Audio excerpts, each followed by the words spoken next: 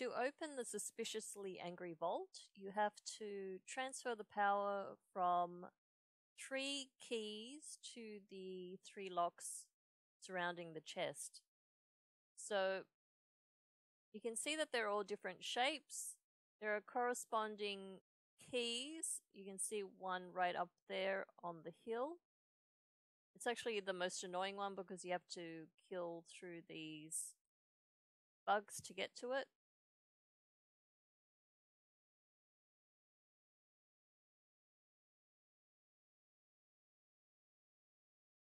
So there's one, you can see the power's now transferred to the lock. The second one is over here.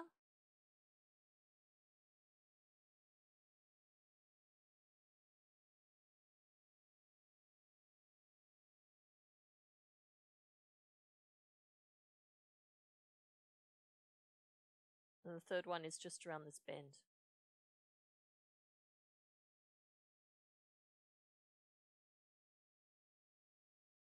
So now you can come back and click the chest. Clicking the vault summons the rare.